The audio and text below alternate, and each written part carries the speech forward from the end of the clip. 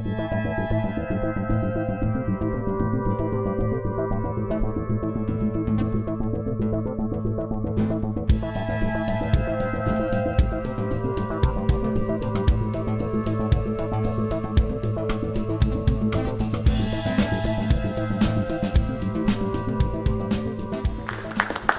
good afternoon, it's great to be here.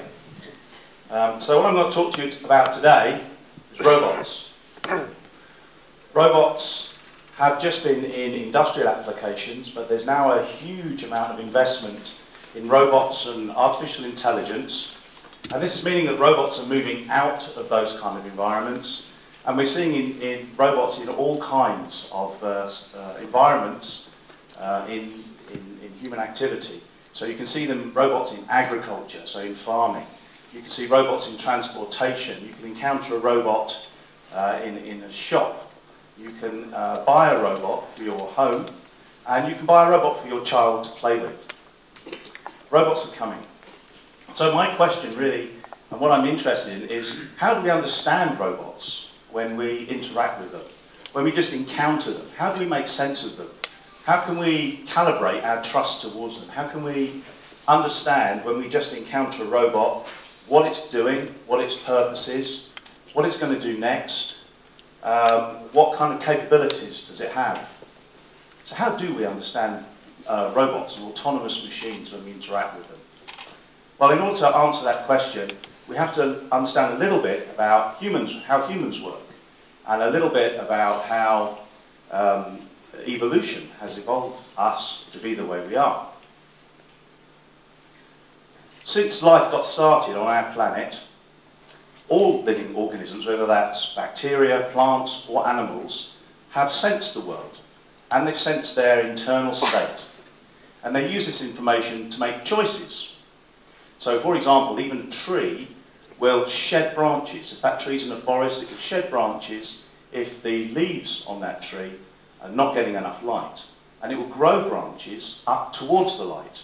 So that's intelligent behaviour. And that's the kind of broad definition of intelligence that computer scientists like me would try and use when they understand machines. As animals came along, they evolved to actively sense the world. So they keep an eye out for food, for predators, and for possible mating opportunities. So it's really important for animals to mate because they need to get their genes into the next generation. And over time, those genes change the behaviour of the animal as they evolve. Animals started to manipulate one another by sending signs and signals to each other. So, for example, these vultures, you can see the vulture at the bottom there flapping his wings. So he's signalling to those other vultures, maybe attracting a mate or maybe trying to scare them off. A lion will roar. When a lion roars in the forest, it's making a statement. It's trying to manipulate the minds of the other animals in the forest to say it's dominant, it's in charge, it's the lion. This anglerfish is even more sophisticated. So you can see here the bony protrusion on the front of the anglerfish. Okay, so it's a lure. It lures the prey in. So the prey, it thinks that's some food that the prey can eat, and when it comes towards it, the anglerfish eats it. So this is manipulation. Communication as manipulation. And of course, what's really important to understand is that the prey is not just going to continue to be manipulated. The prey becomes smarter, so it evolves to understand when it's being manipulated. Now, we humans, we're hypersocial animals, okay? And we hypersocial animals have huge brains. And the main reason that we have these large brains is so that we can understand the interactions with one another. We can make models in our minds of how we interact with one another. And we have one really unique ability as humans, and that's language. So although animals can make signs and signals and make certain kinds of communication with one another, we humans have this much more evolved system called language. So for example, I can manipulate your mind and place something into your mind just by saying a few short words. Just imagine, if you will, a warm summer's day by the beach. Could you do that?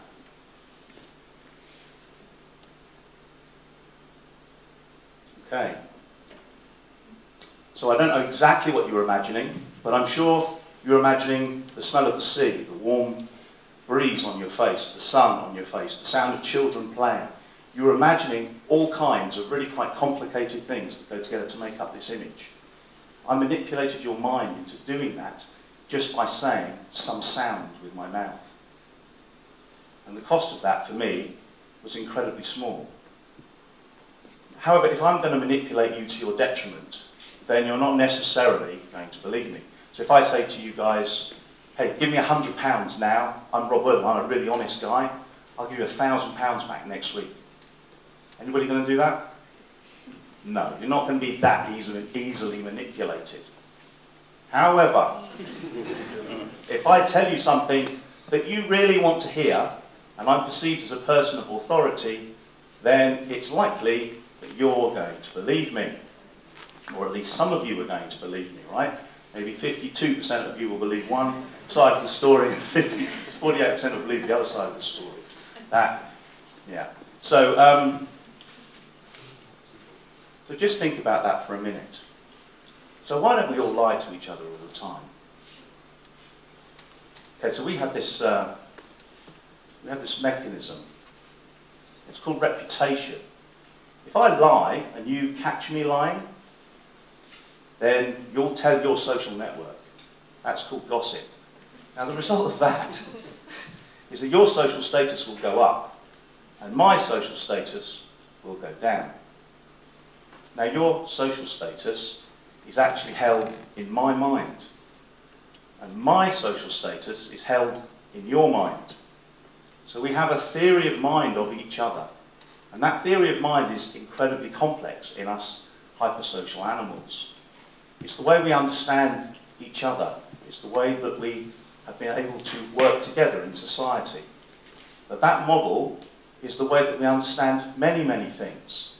We do a thing called anthropomorphizing, which is that we understand things around us as if they were people. So that might be animals, your pets. You treat them kind as if they're people. We do the same thing with inanimate objects. My car it doesn't like me today, it doesn't want to start. Okay, my computer, it's crashed and it's destroyed all my files. Okay, so it's becoming an active agent. So these machines and inanimate objects around us, we see agency in them. We humans are also good at one other really, really good thing, which is that we make tools. Lots of animals make tools, but we make really, really sophisticated tools. And starting 250 years ago with the Industrial Revolution, we started to make tools that mean that we don't have to do some of the things that we used to do by hand. We've now got machines to do these things. More recently, we started to build incredible machines that allow us to do things that we could never do before. So we could never go out into space before. Now we can do that. And many, many other things that we just couldn't do before we can now do. But until really very recently, all of those machines were controlled by us humans. Okay? They were like tools, sophisticated tools, but we controlled them. We switched them on, we switched them off, we pressed all the buttons, we controlled everything. Now that's changing, and it's changing fast with the rapid advances in artificial intelligence. So today, we have these things. These are intelligent, autonomous machines. You'll all know that they're called robots, right? Now these things are not science fiction. These are all products. You can buy any of these robots here. And these machines can interact with us in a variety of ways. So they can sense us, they have vision, they can make sense of our language to some degree, they can measure our emotional state. So that robot on the right there can respond to you apparently appropriately to your emotional state. And just think about that for a minute. How are we going to understand these machines? How are we going to interact with them? We're going to use our theory of mind. The theory of mind that we gained over evolutionary time, that we still share with our hunter-gatherer ancestors. That's the only real model we have in our heads to understand them. So that was my hypothesis, and we wanted to test that hypothesis. So I built this machine, this little robot. I call it R5. It's a really simple little machine. It's Arduino based, and if you know about Arduino, it's an Arduino based machine.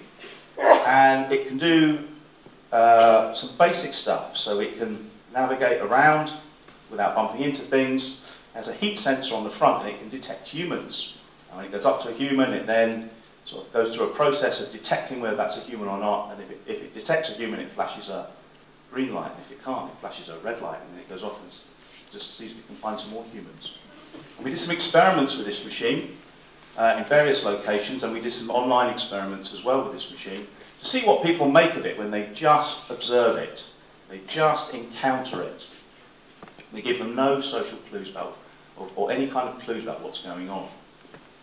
And we find that people come up with all kinds of crazy ideas about the capacity of the machine, what it's doing, how intelligent it is, what its objectives are, what it means when the lights flash, what does it mean when it stays still.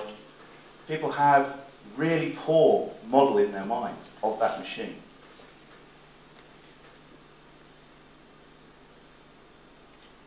That's a really big problem. Now, this machine looks harmless. Good. That was a bit risky, but yeah, this machine looks harmless. But I mean, it's got a kind of smiley face painted on the front of it. But do we know what it's doing? Do you know what that machine's doing there? What's it doing?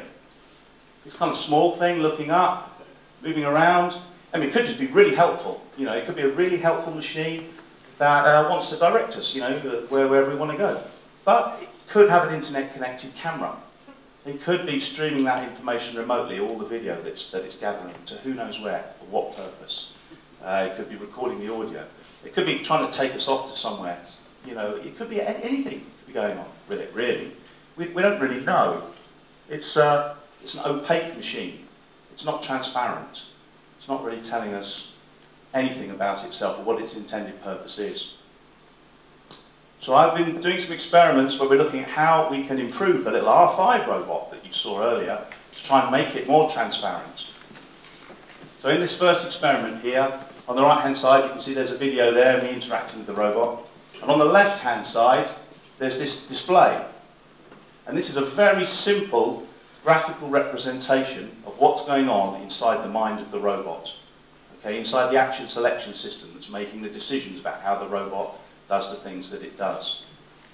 And we showed this to people online and then asked them the questionnaire, and we looked for the difference in their understanding. How good is their mental model understanding when we have this transparency display as opposed to just letting them just observe the robot directly. And we see what scientists call a very significant difference, okay? A significant improvement in the understanding of the robot. But actually, interestingly, people don't think that they understand it any better. If you ask the people in those two groups, do you understand the robot, you get pretty much the same answer. So they think that they understand the robot, but this transparency display is really beneficial in helping them actually understand what the robot's doing. In the most recent experiment we've just completed, we've done something slightly different. So rather than having a graphical presentation of the processes that's going on inside the machine's brain as it runs, we have this sound. So it produces kind of sentences. So what's happening is we have a kind of window into the side of the machine's brain, and we take out the processing and we use that to generate sentences. So it's not a behaviour of the machine itself, it's kind of a window into the mind of the machine. And the reason those guys have got headphones on is because there's a lot of noise. This is at the Bristol Science Learning Centre, and there's a lot of background noise, so we just use some Bluetooth, and then they can hear the robot clearly. And we get a similar significant difference in improvement of the robot. So we're just demonstrating, A, how people don't understand robots, and B, how we can make those machines much more transparent, which is really important.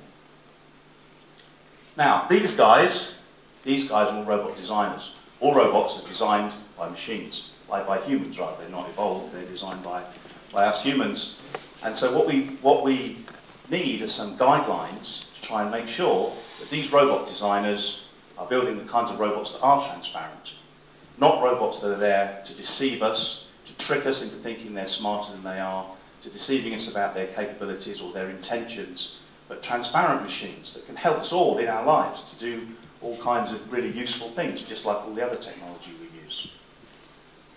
Now, the UK actually leads in this because we have the principles of robotics, and academics and lawyers and different people got together in 2010 and produced this document called the Principle of Robotics, which has a set of 5 principles in it for how robot designers should build robots. But they're just guidelines, they don't have any teeth. The IEEE, which is a global standards body, is also producing a set of guidelines for AI and autonomous machines. And the European Parliament is looking at law. There's draft legislation at the moment, it's at a very early stage, to try and produce regulations for how people should build robots. But at the moment, you can buy a robot and it's completely unregulated. There are no rules or regulations at the moment about these autonomous machines, which I think is a real concern, which is why I'm here today to tell you about that, and just to start your thinking about what kind of robots do you want to see in the future. Do you want to see militarized robots, autonomous machines fighting in wars? Do you want to see robots caring for old people, providing companionship in care homes for old people? Do you want to see robots in shops and offices? What do you want? People need to think about what kind of robots they want, and we all need to make sure that we get the robots that we want, and not necessarily the robots that are easy to make, cheap to build, and can manipulate us, possibly to our detriment. Thank you very much.